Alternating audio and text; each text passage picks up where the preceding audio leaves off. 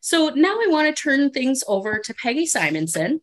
Peggy's been a volunteer with Citizens for Conservation for 16 years. She's a former president of CFC, and she continues to serve on the board of directors. Peggy is currently chair of CFC's Community Education Committee. Peggy? Thanks, Liz. Welcome to all of you joining us tonight. We have a wonderful program for you on invasive plants. We've done these programs in the past, but I think Matt's going to have real current information for us. But first, I'd like to give you just a little bit of background about Chicago Living Corridors. We started a few years ago with the mission of focusing on property and private ownership, particularly in the Chicago area. Most of the ownership is private, and we do cooperate with the publicly owned lands like the forest preserves, but we're focusing primarily on people's yards if we can. And the focus then is to map this property that's already been improved habitat, so we get a sense of what's going on in the Chicago area. The map I have here is just a screenshot, but if you go onto the ChicagoLivingCorridors.org website, you'll see the colored dots represent the different organizations that are involved in the umbrella organization that Chicago Living Corridors is. I'll talk a little bit more about that in a minute. Matt, if you move to the next slide. As I said, we're an umbrella organization.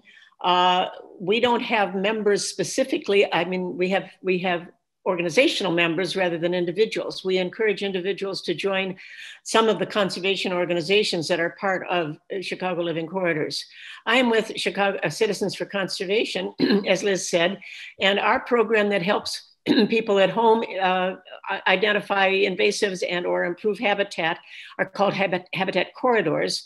The McHenry County Wildflower Preservation and Propagation Committee has a program called A Natural Garden in Your Yard. The Conservation Foundation, which is headquartered in Naperville, has a program that's pretty widespread in the Chicago area called Conservation at Home, and some of the other organizations are using that program. And then Wild Ones also, there's a couple of different Wild Ones chapters that were part of our initial founding members, but then since we were founded, we also have these other organizations that have joined, all with the focus of helping improve habitat on private property in individuals' yards. The ones here that Natural Land Institute, Open Lands, the Forest Preserves, Land Conservancy of McHenry County all use the Conservation at Home program that the Conservation Foundation started. So let's go to the next slide. You can take a look at our ChicagoLivingCorridors.org, look at the map, work with it. If you live in a particular area, well, you do live in a particular area, look to see which organizations cover or represent us in those areas. As I mentioned, the green dots are Citizens for Conservation around the greater Barrington area, but there's a pretty good coverage all around the Chicago area. And we know that some of you are far afield, that you're joining us because we're on a webinar. But we do encourage everybody to plant native plants. Join one of these participating organizations. And if you already have good habitat, you could get your gardens on the map, not by contacting us, but by going through the organization that works in your area. And we're also always looking for volunteers. We look for help with planning and promoting these webinars. But right now, we're also looking for a volunteer. We've had the help of Gwyneth Stuper for a couple of years now, who's the liaison between our speakers and the library and CLC to get everything all set up on the webinar. And so we really are looking for another person to help do that. Gwyneth's stepping down in a bit. And if you have an interest in that or in any of the things, contact us through the website. Carol Rice, our president, responds to emails that come in, so you can get some information that way. And as I mentioned, there's all sorts of resources on our website, Chicago Living Corridors. In addition to the map, we've got plant lists, there's suggestions of what kind of plants to plant and what conditions, and a number of the seminars that we've done in the past, the webinars, are also the videos of them are on site. So, and we will, as Liz mentioned, we'll be doing that with tonight's webinar. So You don't have to take frantic notes. If you have a chance, you can just take a look back at the program again after we're done. So with that, I would like to now introduce our speaker. We are real pleased to have with us Matt Evans, who is the managing ecologist for Woodlands at the Chicago Botanic Garden. He is involved in environmental work through several organizations, focused mostly on community stewardship in the forest preserves. But he'll help us understand the impacts of invasive species and how to restore natural areas to health. He'll provide examples of why certain plant species are undesirable and disruptive to our ecosystem landscape, and steps we can take to create a healthier landscape. We'll learn about a few particularly important invasive species and how to deal with them. He'll also show us some comparisons of healthy and unhealthy landscapes, including suburban homes. So we're very pleased to have Matt with us tonight. Matt? Well, thank you, Peggy, Liz, and Gwyneth for organizing, and I'm so glad to be here. Can everybody hear me okay? Great, awesome. So as Peggy said, one of the things that I think is very important in our understanding of invasive species and their impact on the landscape and their impact on us is to understand what healthy and non-healthy look like. And so that'll be a big part of our conversation today, so that as you drive around tomorrow, go to town and drive around, your vision will have been slightly altered and you'll be able to see things both good and things that are opportunities to be a lot better. So we won't read through all these, but tonight we will definitely talk about monocultures and resilience as it relates to biodiversity. We will also go through lots of questions about invasive species and what we can do about them. So let's talk about what healthy and unhealthy landscapes look like where we live. We live in Northeast Illinois, most of us on this call. And so it's important in this story to understand the background context. The background context is that there was not one European or Asian, or as we call Eurasian, plant here in the not too distant past, about 400, 500 years ago. And then as the main wave of European settlement in our region in the 1830s through the 1900s occurred, we really saw a change to our landscape. So here on the left, we have our pre-settlement landscape, which is a GIS layer put together by the Morton Arboretum some years ago and the Illinois Natural History Survey. It's a very helpful tool for understanding the past in Illinois, and we use it a lot in ecological work and in work to understand our native plant communities. On the right, we have our current green space in Northeast Illinois. You know, it's really not too bad as cities and metropolitan areas in the current world go. We have a lot of open space. We're lucky for that. But does it all look healthy or unhealthy? We'll see. So on this pre-settlement map on the left, you can see all that brown or gray, or tan color. That represents prairie. Of course, we're the prairie state, so we have a lot of prairie, or we did. And so this is what prairie is. This is the real thing. This is a remnant that is left at Wolf Road Prairie in Westchester, Illinois, kind of near 294 in Ogden. And it's a little piece of the world that survived European settlement and the development of our area. And it has a lot to teach us. So this is an important thing to see. This is healthy. This is a savanna with a lot of prairie in it. And that's a pretty typical ecotype or landscape type in our region. And surely covered most of Illinois in the past for the last 10,000 years since the glaciers were here. This is probably what it looked like. We can't go back and say, so I can't say certainly. But this we know exists in some remnant areas and is a guide for our work as we move to make a healthier landscape. Here we are again, the prairie. Some days to take photos are the overcast days. They tend to make the colors much better. Here we go, what a oak woodland savanna edge might have looked like and still does here in Cook County, this photo's from. So these are healthy landscapes. They're open. There are flowers and trees, scattered trees. Sometimes in woodlands we'll have more dense trees. here you go. Here's a woodland, but still lush, rich. Illinois, Wisconsin, Indiana. We are at the confluence of several biomes on the North American continent. And so plant and species diversity, animals as well, insects, fungi, diversity is higher here because we're at the edges of ranges of a lot of different biomes. And so they all kind of mix here. And so we do have a very rich natural history in Illinois, which I think people are just starting to recognize again.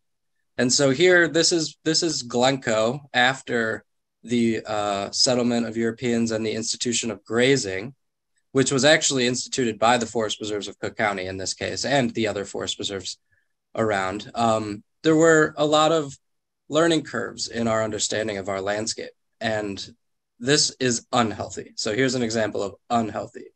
This is in black and white, so of course you can't tell if there are a lot of different flower colors or a lot of different textures and colors in here, which are very rich, but we can see not one young tree. We can see no shrubs.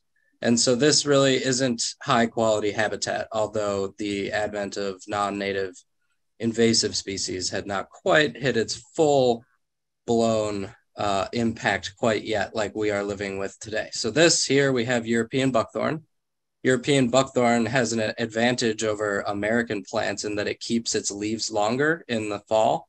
Here's a picture of the fall. You can see the sugar maples starting to go yellow in this photograph, and the buckthorn is still green, photosynthesizing, growing. It does this for about 4 weeks on either side of the growing season. So in spring, it's earlier, and in the fall, it is a later growing species. So it has a longer growing season, which has very much helped it become a pest in our region. So this is the impact of that particular species, and we'll talk more about this, but here we have another example of unhealthy. So while you say, oh yes, our woodlands, they're so full of wood. Well, it depends on what wood, and also, is it just wood and nothing else? Because that could be a good indication that it is unhealthy. And so here we have the result of a European buckthorn invasion, where there is nothing but buckthorn growing, and in fact, it starts to kill itself as it gets taller and shade out the smaller ones. It's important to also remember that it is not buckthorn's fault. We are not mad at buckthorn, although it can be a motivating way to get some work done. People brought these plants here. For knowing it or not knowing, this is the result. So here we have a grassland that has changed into just one plant. So this is tall goldenrod late in the year, September.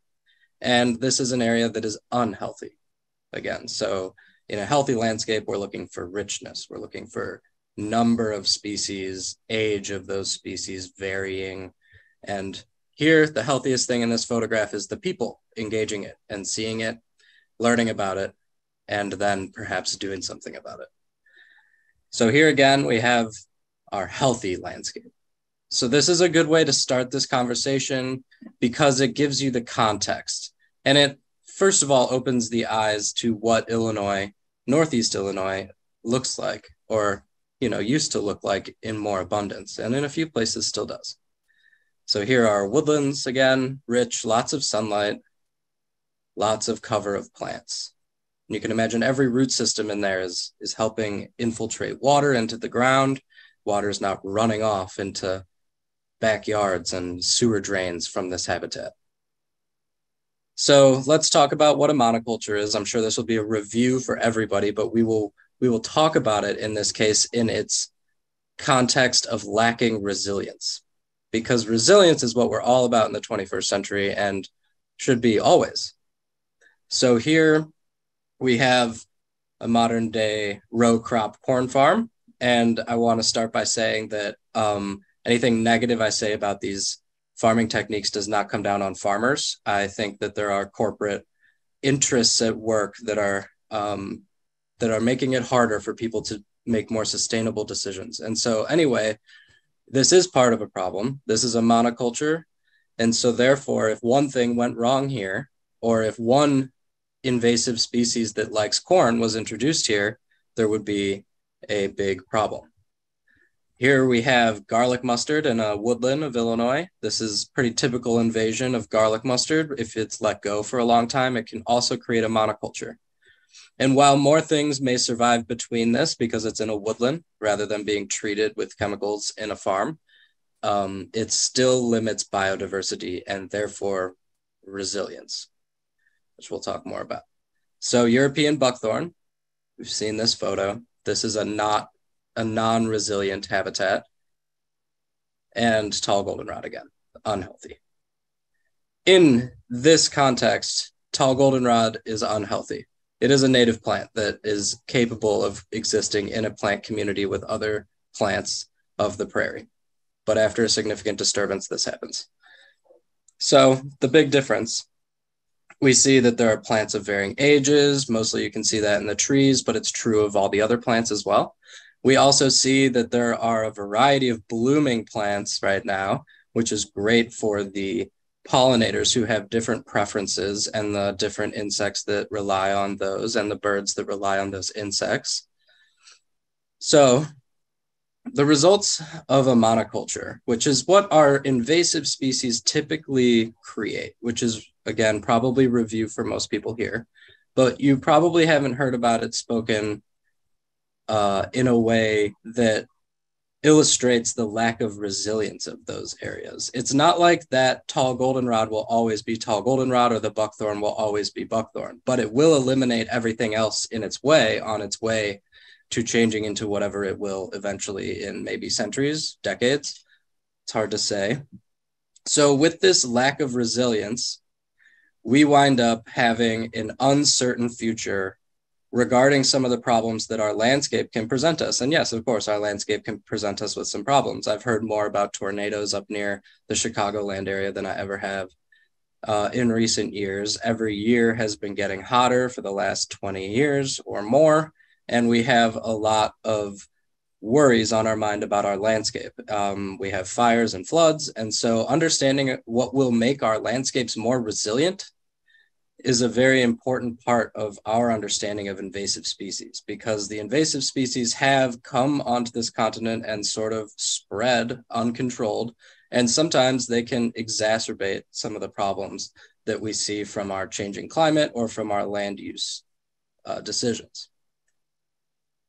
Here's one thing that is a little bit of a downer, low point of the presentation, but we are here. We have arrived at a time in the world where insects have seen such a large decline that we have officially put scientists and others who manage land on red alert.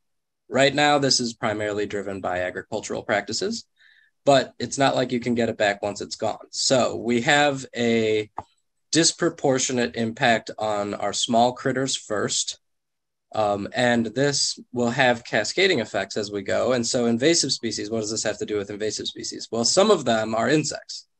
And so this is an important part of our concern for our landscape, because over the last 20 years, we've seen the last 10 years, the emerald ash borer devastate forests that have ash components to them. And that is just an ash component. So the ash isn't the main forest tree or even group like oaks are or maples. And so in the east, though, we do have the hemlocks, which are a very important and main group of the forest canopy and forest composition.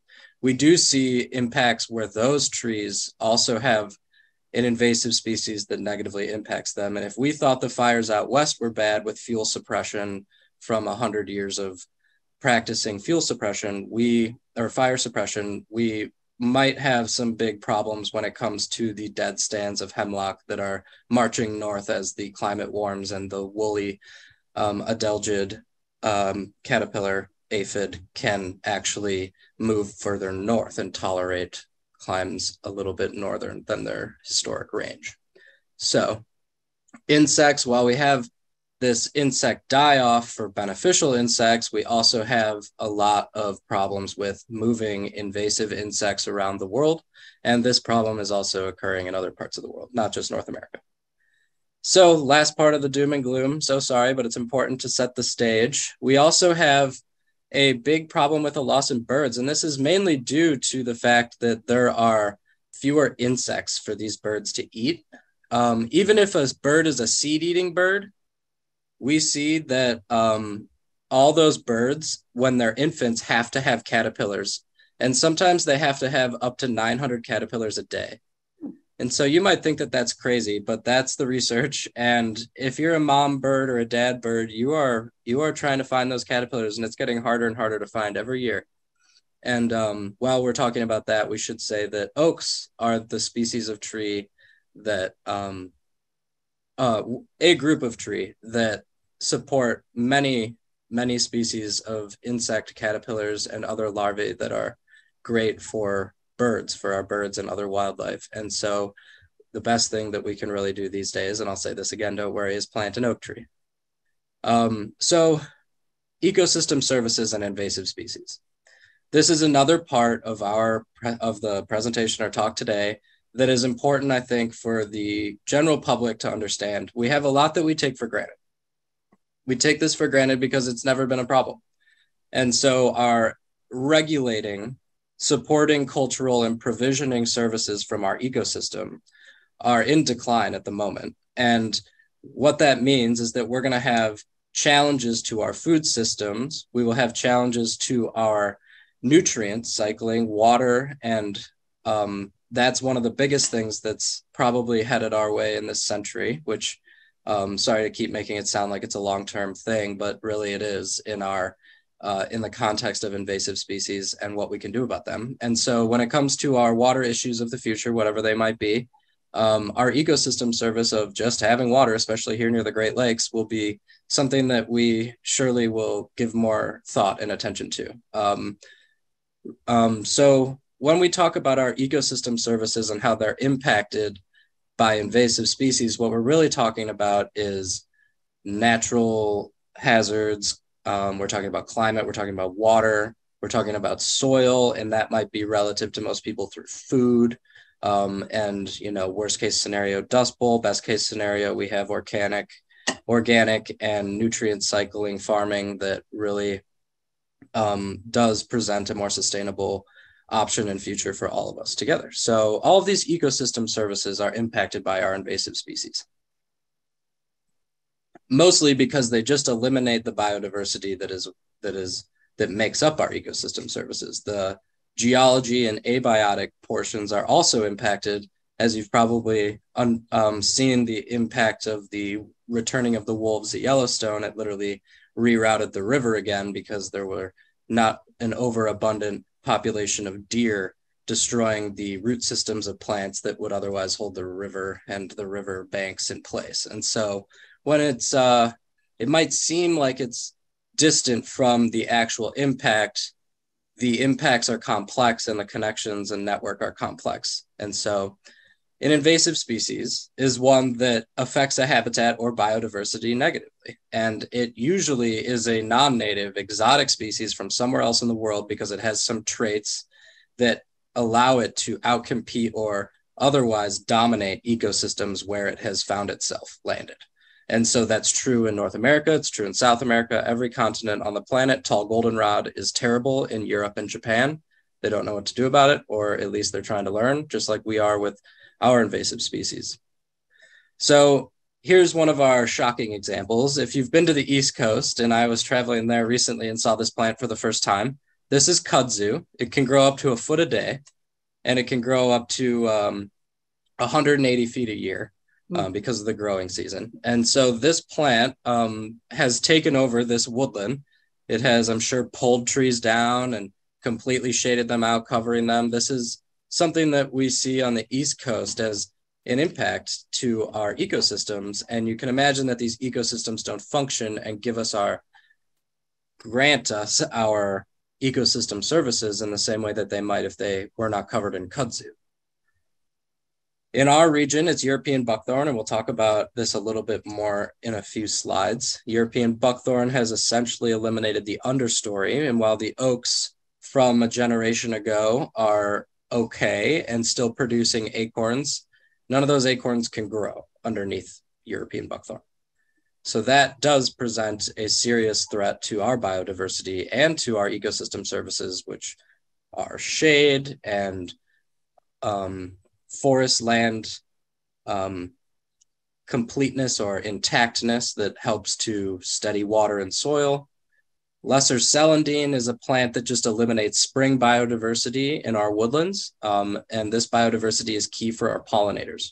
So you might say, oh, but there are plenty of flowers there, but they only last a few weeks, maybe 1 or 2 weeks. And so by the end of that, there are no flowers anymore because this has outcompeted everything. And so when you see the beautiful buttercups in our forest preserves and waterways, when you drive around in April, remember that now your vision has been checked a little bit. You can say, oh, wait, I know that that's not good actually, and that maybe there's something that we could do about it. Common reed, Phragmites, and this might be a review for a lot of people, but these are some of the major ones in our region, and in our continent, frankly. So common reed, coast to coast, definitely one of those wetland invaders that there are answers for, but has significantly disrupted the biodiversity of our wetlands, and less so the function. So the root systems and the drawing up of water and slowing of currents has produced an effect that does resemble an intact marshland, but it is obviously not biodiverse and supporting the life that it could otherwise be. We have another version of that. They often grow together. This is purple loosestrife. It's beautiful, which is one of those things about the invasive species. And it does provide flowers for pollinators, but this plant eliminates every other plant around it. And why that's important is because some insects rely on a certain species of plant to eat the leaf of when they're in their caterpillar or larval stage. And so by reducing the plant diversity to one, you lose all the insects that would have otherwise needed another plant species. Teasel, this is having a great year this year, which is scary sometimes to look at when you're driving on the highway. But on the highway, this plant is abundant. It was originally introduced for a number of reasons, one of which was to stabilize highway banks and soils. Now a noxious weed and illegal to distribute or sell or buy.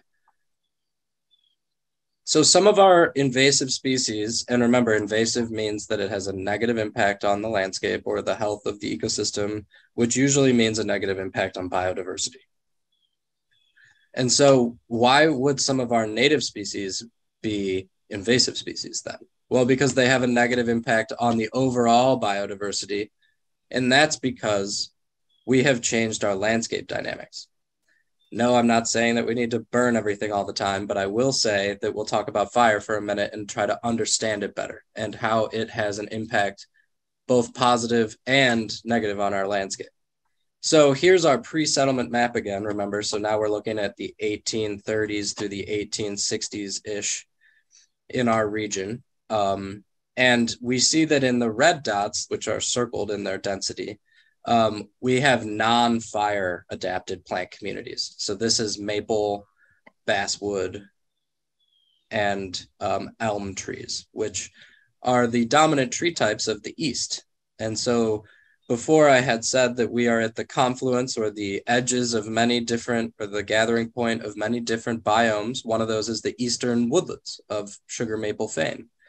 And so we have a bunch of sugar maple groves and areas. As you go into Indiana, it's even more. As you go up into Wisconsin, it's even less. And as you go over to Iowa, it's much less. And so here in Chicago, this was the historic, at least a snapshot of the 1830s of our sugar maple distribution. And so we see that there were not a ton of areas that had a lot of sugar maple in them. So sugar maple was not one of the dominant type of trees. And sugar maple, importantly, is not a fire-adapted species. But the green, the oaks and the hickories, are fire-adapted. And those woodlands represent much more of our landscape. This is a clue to us investigators that the landscape must have been at least infrequently disturbed by fires or something else that can favor oak hickory and reduce the abundance of sugar maple, elm, and basswood. And so in our region, we really do understand a lot better than we used to now that the landscape was burned frequently. And the story there is important for us to tell these days and understand because it hasn't been told enough. The fires were not just wildfires. Most of these fires were a cultural practice by the communities of indigenous people who lived in our region. And they did that because of their lifestyle and their need for sustenance and other cultural reasons. And so it's important for us to talk about the fact that our landscape was already managed in some way, shape, or form. And that is true of every landscape on the planet. And so we have a history of fire here. And thus our plant communities, which were already adapted to fire because of the fact that they are Great Plains grassland plants and animals, we have a lot of evidence that when we change our landscape, we can actually, and remove our fire, we can actually do harm to our native biodiversity, which is adapted to that. And so with our open oak woodlands, we have a rich understory full of herbs, sedges, grasses, plants galore. There are about 1,700 plants in the Chicago Wilderness region, which rivals the Grand Canyon National Park. I'm sure some of you have heard that statistic before, but we live in a rich area of biodiversity, and most of our woodlands look like the one on the right.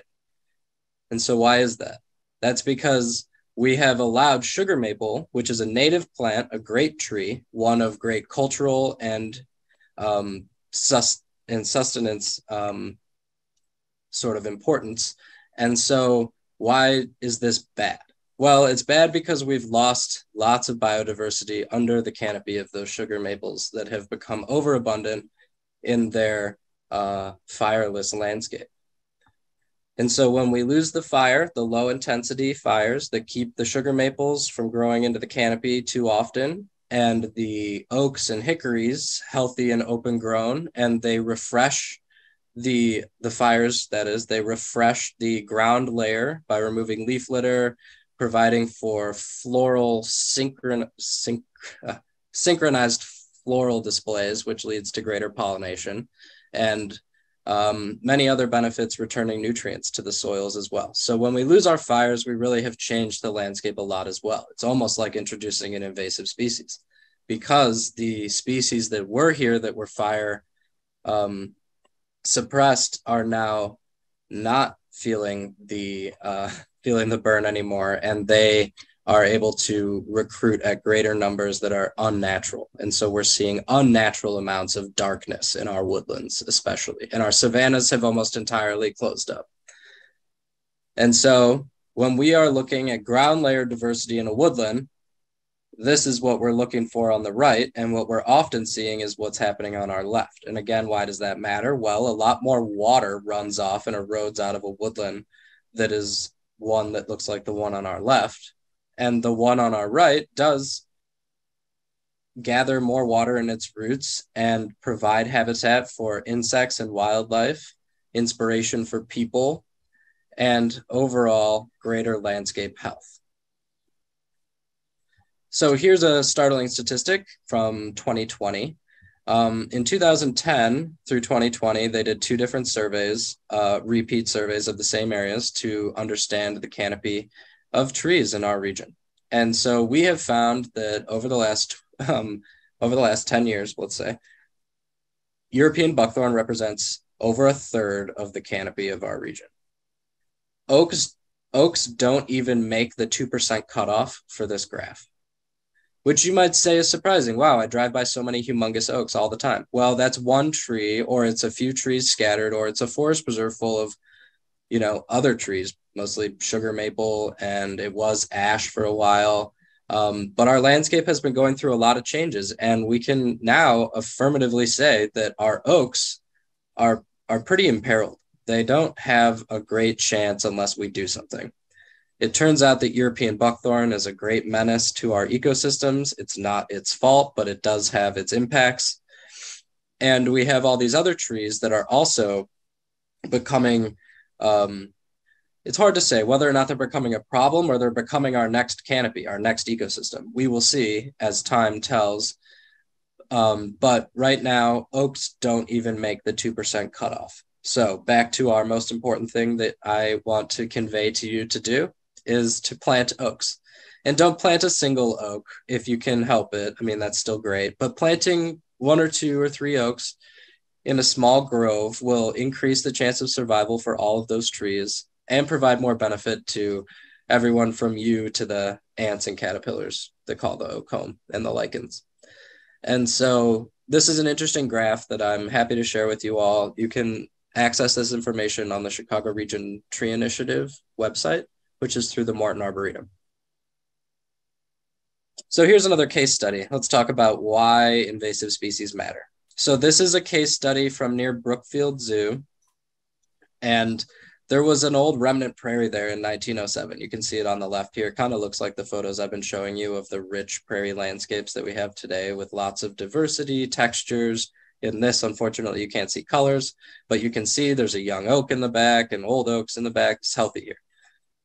And this photograph was taken from this arrow, from the position of this arrow looking what in this photo would look like northeast. So let's take a look at the next photo. This was over 100 years later. This prairie's gone, and it's just European buckthorn now. And so this is a case study to demonstrate that it can get this bad. It can go from being open grassland habitat, supporting biodiversity that we don't even know everything about yet, to buckthorn, which we know from several studies that nothing on this continent eats. The birds eat the berries because there's nothing else, or very little else. And it actually does make them sick, but it does distribute the seeds all over the landscape. And so buckthorn has been something that we need to put something that we have needed to put some thought into finding an answer to. And now that we do have this answer, it's time to start spreading the word that we can change it and what its impacts have been. So here, another example of our map, we can now see that the entire area here that was labeled prairie is now some kind of woodland with buckthorn underneath it. You better believe that not all those trees are oaks, and that this is a degraded habitat now. Sure, it's okay for prairie to turn into healthy woodland. That used to happen a lot. We know that. Aldo Leopold said that at the edge of the prairie and the woodland, there was a constant tension, both being transformed into the other. It might have been one of the great speciose places on the planet in the past. But now we have been losing our prairies to our buckthorn and our trees. And back to fire for a second. This is a grassland. It needs fire and it needs grazers, but it needs its historic grazers. It can't just have the 100 deer per square mile that exist in Cook County. It needs more than that. And it needs frequent fire in order to maintain a treeless landscape and the biodiversity of the tallgrass prairie. And the tallgrass prairie was the mirror image of the Amazon rainforest on the other side of the equator. So we like to say sometimes that the tallgrass prairie is the Amazon rainforest, but upside down. But if you really think about it, it also has an above ground component. So that makes it almost even more biodiverse. No one will ever really know. So back to our invasive plants' impact on our ecosystem services.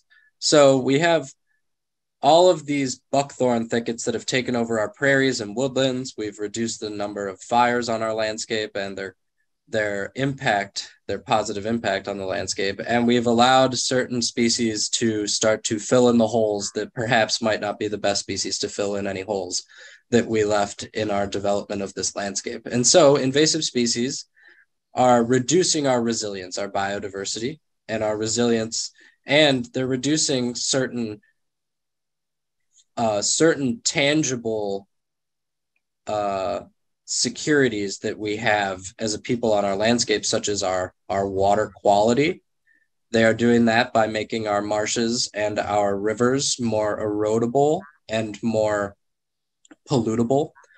They are impacting fish, wildlife habitat. I mean, for 60 years, there weren't a lot of fish in the Chicago River. I'm happy to say that the trend is heading in the right direction now. But thanks to a lot of good work and understanding of the fact that these are not just waterways, but ecosystems.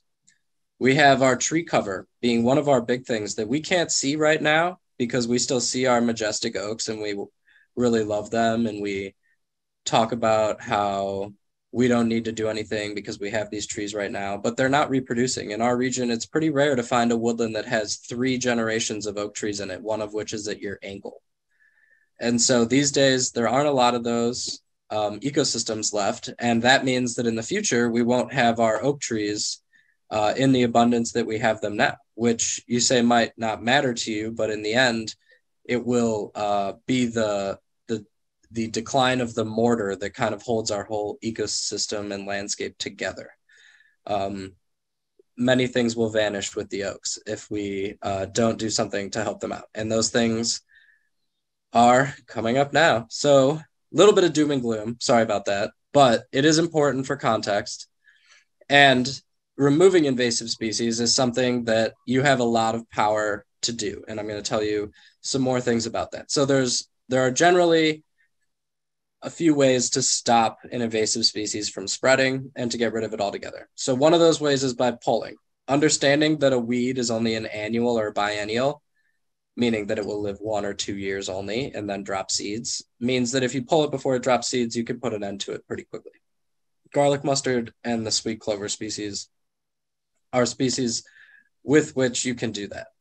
And so clipping, cutting, and painting stumps with some kind of stump killer is the main way to eradicate buckthorn, honeysuckle, and other woody invasive species, which are really some of our worst. So while some might not like commercial herbicides or ways that are chemically driven to reduce the number of invasive species, this is a hardware store option called Stump Out that just has a little paintbrush on the inside of the cap, and you just paint on a little bit of the clear liquid onto a stump to make sure that stump doesn't grow back. So that's a main way to get rid of some of our woody species. And then with species that we, similar to pulling, the goal of removing a seed head from a species is to make sure that it doesn't set seed and then grow more of it. And so with teasel, that's a good option. That's the one that was planted all over the highways. And so there are seasonal priorities with this work. And while there's a lot on invasive species in here, you'll also see that I've put in the prescribed fire, and I've added a few other things that are related to invasive species management. So in the winter, it's really that time to remove invasive buckthorn and honeysuckle, a few sugar maples from your woodlot every year, something like that, to bring the light back into our wooded ecosystems. And if it was a prairie, which many of our buckthorn thickets these days, between our roads or between your house and your neighbor's house, that used to be prairie, not woodland, but perfectly acceptable to restore it to woodland, of course. So we do this work in the winter because the ground is frozen and the impact to the entire ecosystem is minimized at this time of year. So if you are walking around in the snow, that's a lot better than walking around in the mud in fall, because you could be disturbing root systems of some of the plants that you had just seeded in, or plants that have been surviving there and fighting it out against the buckthorn since the dawn of time here. And so by broadcasting native seeds in this scenario where you've removed buckthorn, you can actually reestablish and transform the ecosystem back into something that's a lot healthier, which is a pretty remarkable thing to watch. And you want to broadcast your seed in the winter. All of our seeds need a 60 to 90-day winter in order to germinate. That's an evolutionary adaptation to our temperate climate where we do have winter. And it basically assures that the seeds will not grow before spring. And so now, knowing that, we seed all our plants, or all our seeds of our native plants, when we know they'll get a good long winter. So in the spring, after the snows have melted away, we have our garlic mustard pulling, our herbiciding of lesser celandine, which it is very difficult to eradicate this plant by digging it out. It creates little bulblets, or a bulb and then several smaller bulbs that just break off and start a new plant after you've dug it out if you missed a few. I've seen it work where people can dig it out. So if you're really averse to any kind of chemical treatment for plant management, organic or natural herbicides, anything, digging it out is an option. And then before all of that, though, a prescribed fire on a warm day in March is always good for the ecosystem. And so we do that in our region as a general practice of ecosystem maintenance management and for ecosystem health. Here's an example of a healthy place with little baby white oaks in it. So in summer, we do treat invasive species before they set seed. That's the main thing that we're doing. You can see me here doing a vegetation survey as well to see how it's going. This is a baseline survey underneath some buckthorn. You can see there are just a few species of plants growing there. And in fall, it's back to cutting honeysuckle and buckthorn, the occasional sugar maple, in order to bring some more light back to the ecosystem. Prescribed burning when things dry out before the snows, and importantly, seed collecting. And the more of these that you can get, the better and faster an ecosystem will respond. Getting a rich species seed mix and a great abundance of those seeds can often help to make the results a lot better. And so let's talk about spraying herbicide, because there is a, can you guys still hear me? Yeah. Yep, yeah. We can hear you. Okay, great. I think one of my AirPods died. Sorry about that. So let's talk about spraying, because I know that this is a big topic for people, and I just love to be in the position to help answer questions and tell people more about this. So yeah, of course, there are horrible ways to do this, and there are ways where you don't need to do this. And so when it comes to these top photographs here, we have two people spraying herbicide. One of them is wearing a short sleeve shirt with no gloves, and eye protection is usually something that we like to see. So this is an example of exactly what not to do. This is terrible practice, and I don't support that kind of spraying in any way. And then this on the right with the X on it, this is a person spraying a lawn, which I really don't recommend. I think that that's a terrible waste of a chemical that can be useful or harmful. And in this case, is pretty harmful when you're doing lawns like that. And we'll get back to lawns and what you can do in a little bit. So there are these targeted approaches to herbicide use where grass-specific or broadleaf-specific herbicides, broadleaf meaning not a grass, can help to eliminate the risk of killing other things or using too much herbicide or making the appearance that you really are just killing everything, because that's often not the case. Sometimes there will be a healthy marsh that got invaded by common reed or purple loosestrife, and you want to go and take care of those things while minimizing the impact to other plants and animals in that area. And a lot of herbicides have been designed for to break down when they hit water. They denature entirely into their mostly phosphorus, which can be a nutrient addition to our waterways, but I wouldn't say that this is a serious addition of phosphorus to our waterways compared to agricultural practices. And then pre-emergent herbicides, I just want to mention them because there are some annual species that will just keep setting seed, and you can use a pre-emergent herbicide, which means you're spraying the ground before that comes up. But with annual species, you can also, over a few years, remove the seeds from the situation almost entirely. And after a few years, the plant, which relies on its seed, will start to fade away. And there are, these days, organic options, which is great. We love to see the industry have pressure from consumers and other users of these products. I myself have a few of these products that I use in our work, and these are great options for peace of mind, and they do tend to work pretty well. There are situations in which they are not the better option, but there are nowadays options for everybody's tastes, I think. And so with that, I will sort of close out our spraying section here, but it was important to touch upon. I'm not going to give a presentation about invasive species management, what they are, how they impact us, and what to do about them without mentioning spraying, even if it's unpopular. I just want to remind everybody that dandelions are not invasive. This is a species that is not from the United States or North America or the Western Hemisphere at all, but it's also not an invasive species. So this is a great example of a species that is what we call naturalized. It has become a part of the plant community. And sure, in a lawn, it does fairly well because there's nothing else competing with it. But a dandelion in a prairie, pretty rare.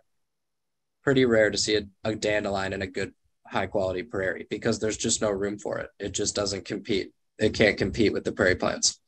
And so the dandelions are not invasive. Violets, not invasive. Many of them are native. And so what can you do besides, treat invasive species through either cutting and treating the stumps and removing the slash or the sticks and trunks? And besides killing the invasive plants, well, you can help by giving them some competition. that's one thing that I highly support. These plants have been out competing our natives, but the natives haven't had us on their side for all this time. And so perhaps we can tip the scales. And I think that this is a really positive way to solve a lot of problems at once.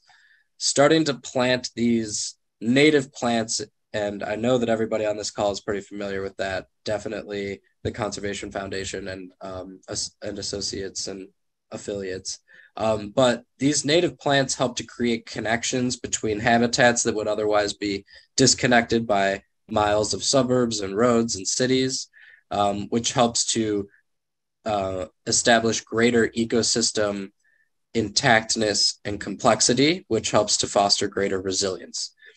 And these native plantings are often very rich in species diversity and therefore support a lot of different insects. And you might say, well, I don't want my yard to have a lot of insects. Well, it does create the insects that eat those insects too. So it balances out pretty well. It's an ecosystem again, instead of just something that had very little biodiversity in it and therefore very little resilience. And these plants oftentimes support themselves. They don't need a lot of help from you except in their establishment year or two. And then after that, their adaptations granted by evolution in this region have seen them through our droughts and our storms and our winters. And so these don't need a lot of help. Every now and then you might just need to trim them back because they're so happy to be alive in your yard. And so I just want to mention that tomorrow there's a pop-up native plant sale at Possibility Place, and I can throw that link in the chat during the question time. But that's in Will County. And so that is going to be a great opportunity, one of the first of the season, to get some native plants for your yard. So natural areas and native plant gardens. Well, why don't we make them one and the same? That's one of our, or at least tip the scales more toward our native plant gardens being natural areas, or our gardens in general. So here we have a beautiful prairie patch in a garden. You can see there's still turf grass between the cars and the plantings.